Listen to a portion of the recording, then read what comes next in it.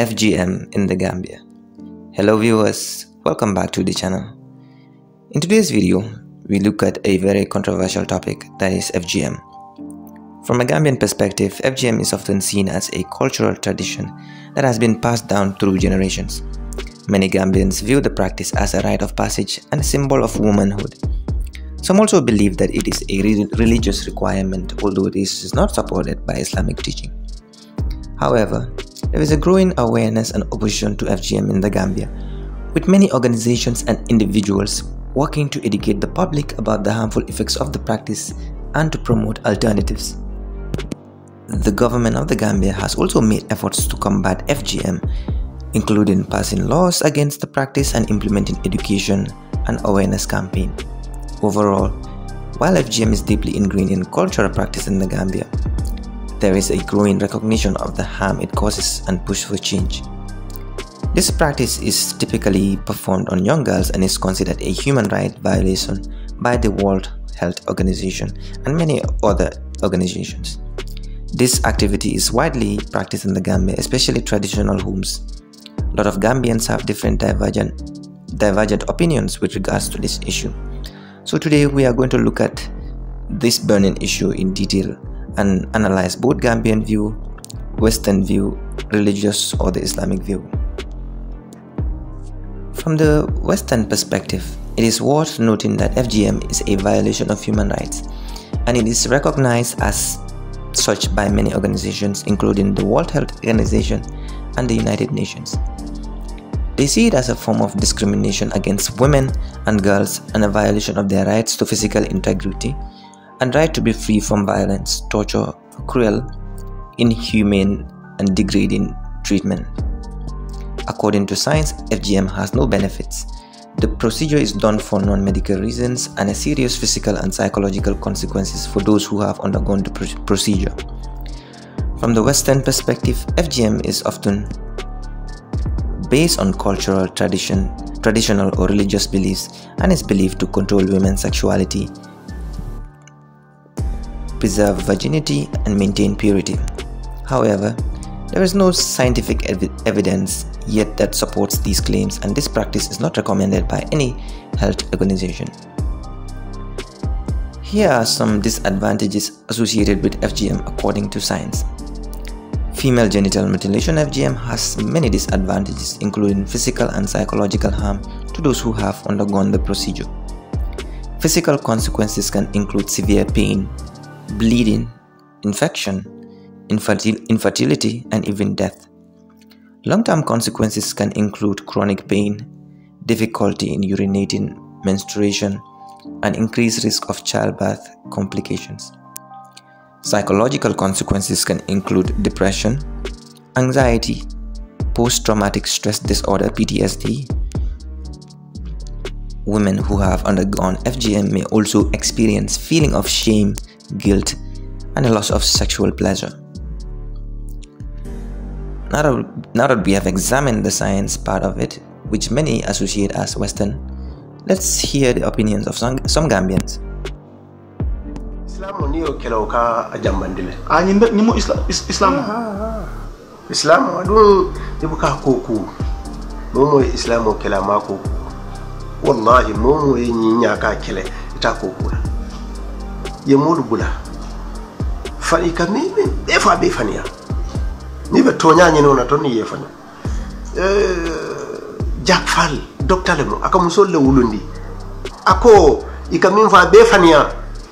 Kafo nyinka yelo bonne foye fa yelo la bonna la tondim kilinta ko minka bonin la ka tondin na buka bon atele tariyata balodula jama e min barama pray kende ya ne me ma cheku na karandi min buka cheku operation lo jelle fa hani biya be ngol fa ka wat na nga tuje ba no ndal ganyim min tanka do man dim bondi je to ba wol ka kol na nyi e ka jelle bulala abe balo ko ne nabe tam la ñotti yo kele musule futo be yanu bukake ke nin kele futo be yanu bukake nin daji ku ada kurun mu yodi kele sonde ka kawo ko la wato ni ko na adolu ngamrun na adolu ka be pare te kanyin kele nyi manke ada de fan dino lam lon na kelinti je min silat ala la min ko adola iko dino lam Vice President of the Republic of the Gambia ako nyenta dinat ako amantra musuma ako no ato fala fan nga mo yalla du nga mo yalla mba fala ina min ton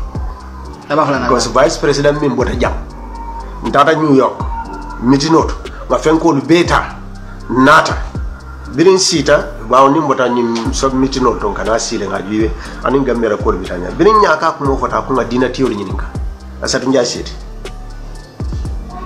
birin tel diamu ta ko nyim bunda nga tenkundi dina tiyoli memfo ntene mo buka wo debate ko take dino diamu ta fengo fento ni mo buko debate akwatel musol mil bebi jantel be ta nya ka to kilinti jam min manta mbe fututa mbe ka wulu duma le problème o soto wa to nya il faut ite ta nya ka to I wulut imam problème soto ni tuba bo nata min manta nya ka to akonya ka problem ole di nyanta fala ko to nyante ngafu tubabo ya UNICEF fenko tubabo nka ko nalta ta santo tal buka nyimu sike ba do be sira ka bulo dunga da ko to akari jubi akonya yes nga ka fenne mira odnato akonya what nga yes akonya what she is thinking nga ka folo ko birimba e wulu ne ma nyinyo wulo je do of course nga ya assalamu alaikum kewo mi yalon ko ala keya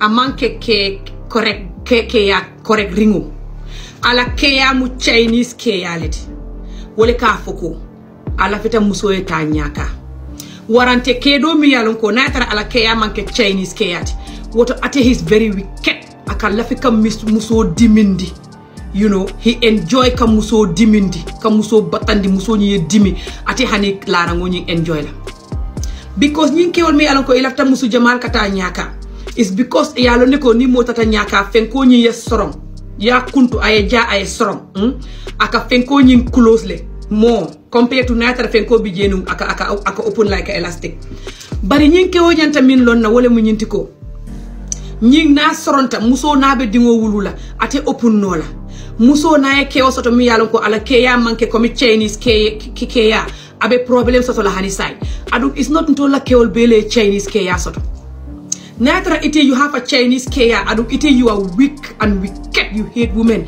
ite imala fika women landi larango kan kawol kewol ye happy you hate that ila fita ka sele women kan like a hopeless chicken ka just pum finish and inyanta ka lonko musu dol ke dol bije what will they very kind and loving you understand and will they have a perfect keya you understand and will they kind and loving and will lafita kamuso landi kamuso ke will ye happy they love that you understand so instead of it you think for you have to think beyond that think out of the box ka lonko ke dol bije it all they have correct care so iye musole nit mi yalla amanta nyaka ke dol bije fanan it all they are lovely kamuso ke ay happy they not wicked and evil like you who me yalonko alafta jump la musol kan like a hopeless CCO because they hate muso iman la fika muso ke ay happy they feel like muso man deserve happiness. I'm saying this because some of you ka foko musol betala nyaka because of musol man la betala nyaka because of sex wala yat nan kanying explain alko musol la fita ka sex enjoy wala yat nan wol man la fita so atol man la fita sex enjoy atol le wicked and atol min ka foko is because of deen is sunnah ala ya foko alkana jeno ke alkana muso soto aleta jeno hani na ma muso soto barnale muso soto is was atol be ka jeno ka atol jama ala ya foko nale muso soto ala look after ali kodo diala ali ya dondi ko sang atinen diningol ali bungo responsible ali fengo fen responsible ya house ya clothes ya fit ali wota ali ya fayjana wala yat natol be kam musu fula soto musu saba because al buka look musu follow ni look after nal ka look after no komi ala ya fo nyami alte wo ko do be soto la atol le fekta atol le ala yabu atol le and they smell so bad and that something is coming out of their vagina that is so bad whatever the fucking something is this man is talking about you know I'm trying to calm them okay I am not caught this man is lucky okay but I still go through the effing horrible culture in these people in the hands of this community okay because I was married young too. People give their children to get married too in the name of Allah. People cut their children in the name of Allah. Cut girls in the name of Allah. Saying that it's in the Quran, but it's sunnah. Sunnah is something that you can do it, but you don't have to do it. You know, but we have to do it. Yeah, let's do it.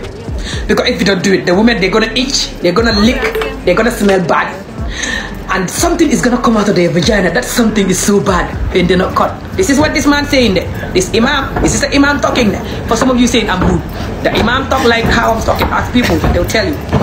And then he said, and then they're gonna like men, they're gonna love men, you know, they're gonna like sex. So no, let's cut that. Assalamualaikum Gambia, assalamualaikum Gambia. Tey nag dama ñëw wax ci suma sister bi Amie Olof. Amie Olof. Amie Olof. Amie Olof. ñetti yoon laa la woo. Su dee yow da nga réer. Su dee tubaab bi leen la nax ba réeral la. Ñun réeruñ. Ñun suñ aada la ñoo toppa style. Waaye nag yaa ngi saaga di whole Gambia te yaa ngi saaga góor yu bari xamuloo ko. Amie Olof. Koo gis wax danga ko dee mun waaye yow dama dee read sa TikTok always yow mënuloo wax soo yow nga ne képp kuy complain ne jigéen dañ ko war a yóbbu xaraf kooku amut bagaasam bi daal réew daal.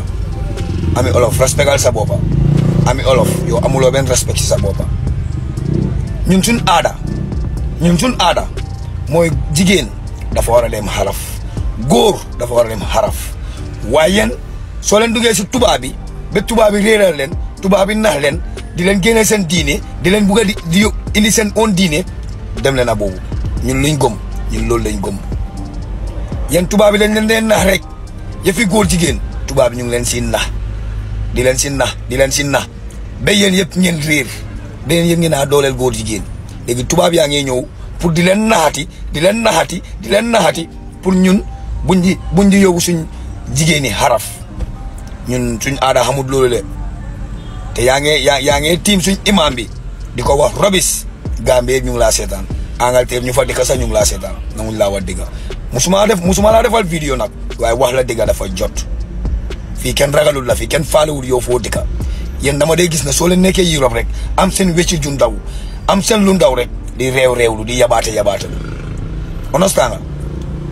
understand nga wax danga ko dee mun ak nga xam ne doxalee sa life su fekkee ne yow demuloo xaraf loolu sa affaire la ñun suñ aada mooy jigéen dafa war a dem xaraf góor dafa war a dem xaraf waaye yéen da ngeen nekk si tubaab bi ngeen réer ngeen saaraan xamatu leen yoon bi su nekkee nale yéen ngeen nekkat kaatong xam leen seen boppa ak ngeen contrôler seen boppa tubaab yaa ngi leen a nax rek di leen nax rek tubaab ñu ngi leen a nax sax bi di leen wax ne sax sa oon jabar sax ngeen nekkaa mu si néeg sax pour tëddaa moom sax mu bañ sax nga tëddaa moom sax loolu réeb la ñun musuñu xam yooyu boo ñun ñu bari mu ngee dugga si diina bi right now ñun musuñ ko xam yéen mi nekk Europe yéen la tubaab bi nekk di nax di leen dugal di nga xam seen boppa yi yéen ngeen a contact ñun ñu fi nekk di ñu bugg a réeral mënu la ñu réeral te sa wax nag nga contrôle ko bu baax a baax te suñ imam bi nga bàyyi ko su fekkee yow da nga réeral sa réer. This is what people are saying on this issue. We hope that this video has given you a better context of the different divergent opinion there is on this issue. Let us know your take in the comment section. Also, it is worth noting that the Gambia has banned this practice. Senior Muslim religious authorities agree that FGM is neither required nor prohibited by Islam. And as always, do not forget to hit the subscribe button and like this video. Until we come your way again, see you in the next one.